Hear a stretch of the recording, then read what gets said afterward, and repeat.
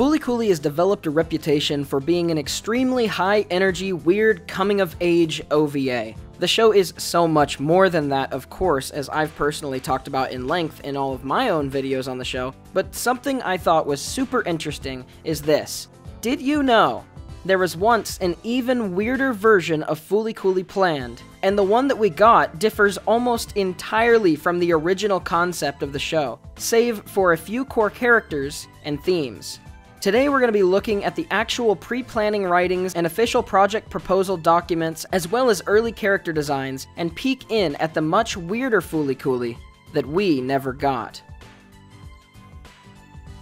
Canti the robot seems to have had a lot of changes both in character and character design through the series. Some of these are partial changes, some things entirely cut, and some things maybe act to aid a little better for context on things that aren't elaborated on in the story we did get.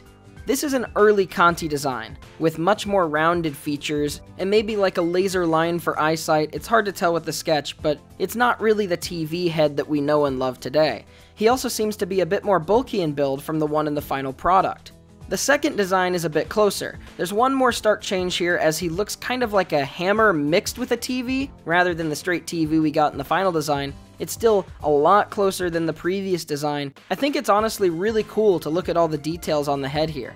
Finally, another thing to imagine while seeing these early designs is that he was actually planned to be colored and coated in black paint, not blue. And while you're imagining that, here's some interesting story changes or elaborations that I found. First, apparently Canti used to be planned to talk very formally to everyone in all situations instead of his not talking at all, which honestly fits really well with the version of his character that we got. He seems like a very modest and respectful kind of person based on his body language. This is also interesting because he's also mentioned in the pre-planning to have been planned to like smoking cigars. Now that's really confusing because on pretty much none of these designs is there like a very clear mouth, but it is kind of funny to imagine. Canonically, at one point in the show, he would have a crush on Haruko, which remnants of are kind of seen in the show still, with random romantic jokes between Haruko and Canti. An example I'd think of the most, standing out for me at least, is in episode 5, where she's standing on Naota's head. It makes me wonder how his crush would work with his talking. Would he be very shy and modest in formality, or very forward, formal, and emotionless, well, like a robot?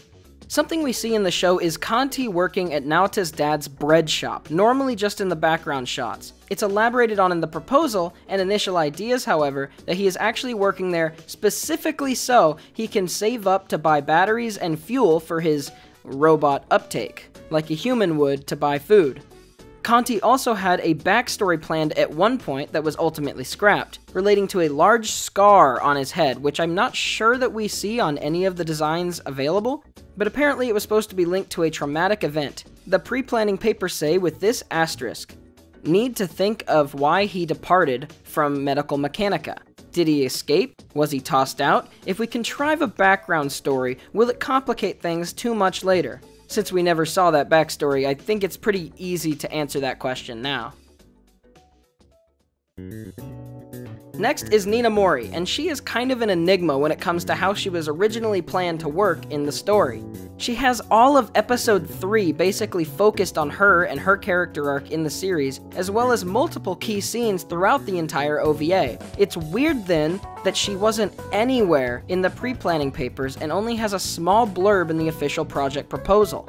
To give you an idea of how little is written about her, she has even less written about her than Naota's grandpa, and to make it more insulting, his segment is right below hers on the paper. Not only that, but the few things that were written about her didn't actually say all that much or stay the same entirely in the final project. All it states here is that she's Naota's classmate and a role model student. Okay, so that stayed mostly the same. Then, sees Naota as a rival and goes to the same cram school as him.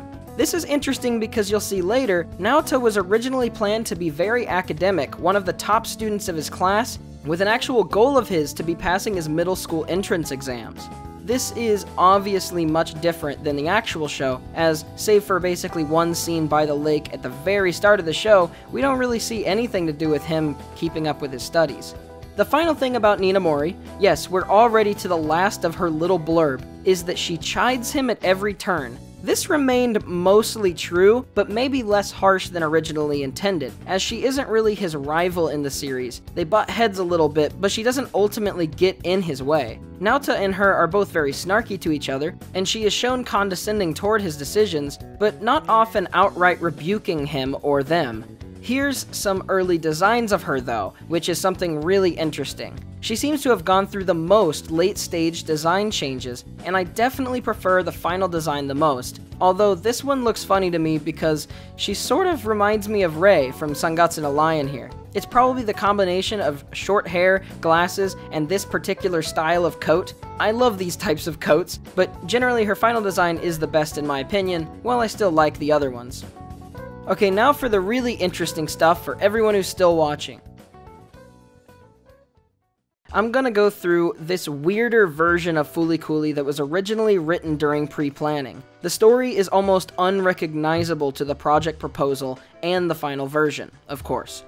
An original plan devised some of the show's themes in a Punnett square on their initial paper that divided all the characters into 4 categories: adult adults, adult kids, kid adults, and kid kids, basically referring to maturity and how some kids have to be responsible and act like adults, and how some adults still act like kids, of course keeping the default categories as adult adults and kid kids as well. This idea still emerges itself, albeit a little less completely, in Naota's mindset in the final series, seeing all these immature adults around him and feeling like the only real adult in the picture. A few new or alternate characters existed as well. Mamimi had a friend character, and instead of the grandpa, Naota's dad had a different friend character based on the Punnett square seemingly being an underage girl.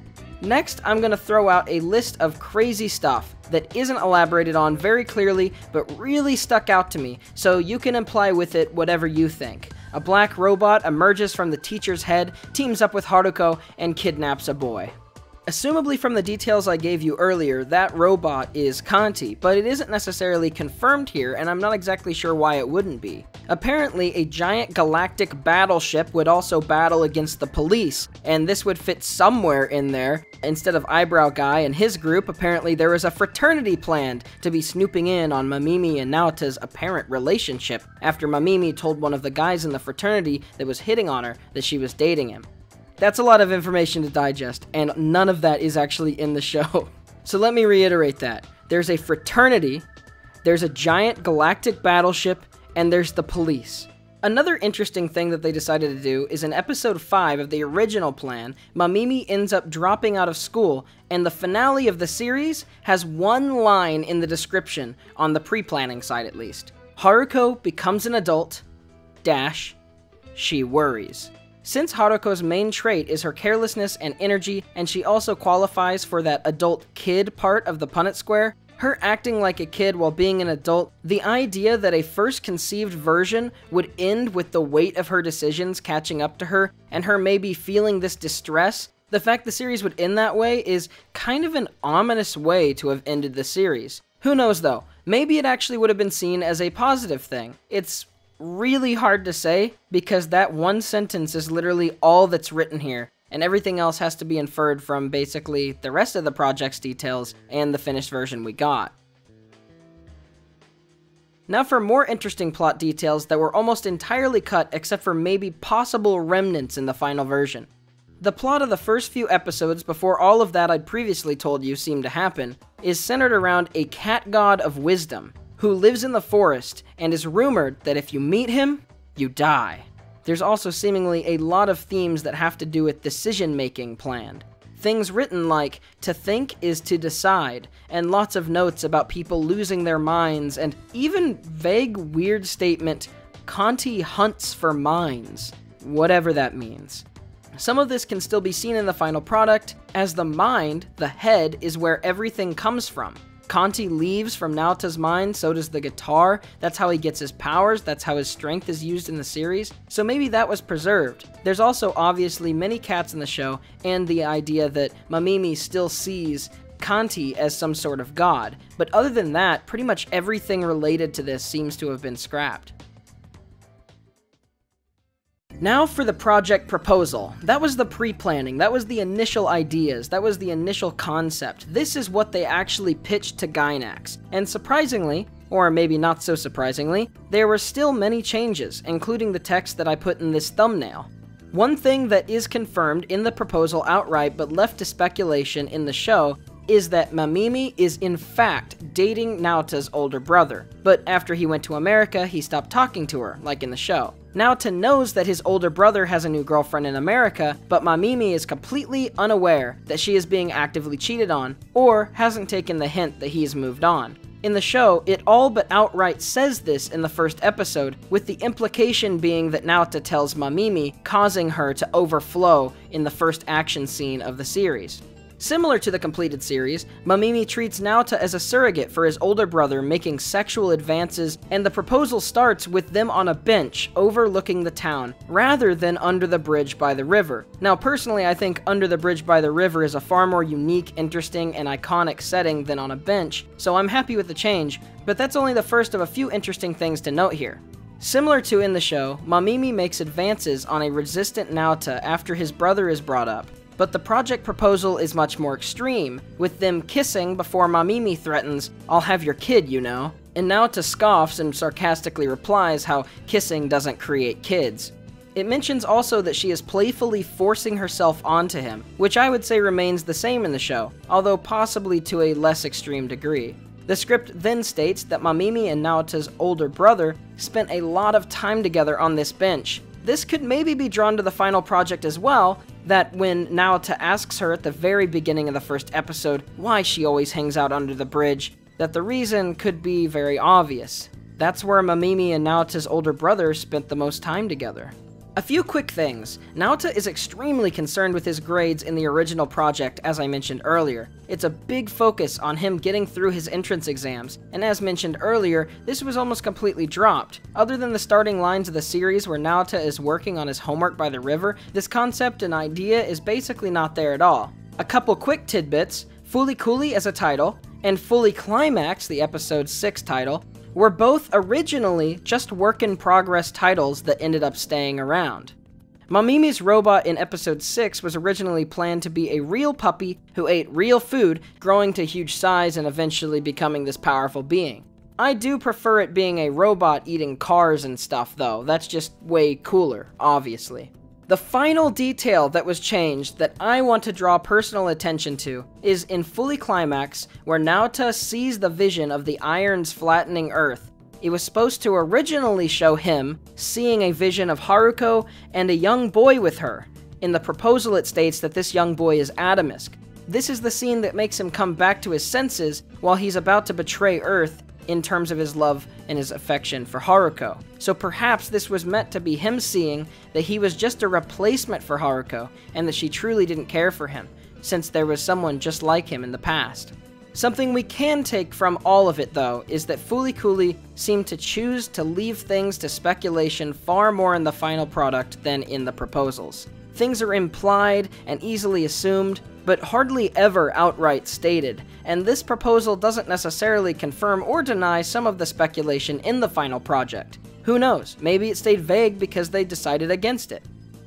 I love Flcl, and I think peeking in on the small production changes really helps me get in the right place of mind in the creative process that made one of the greatest OVAs of all time.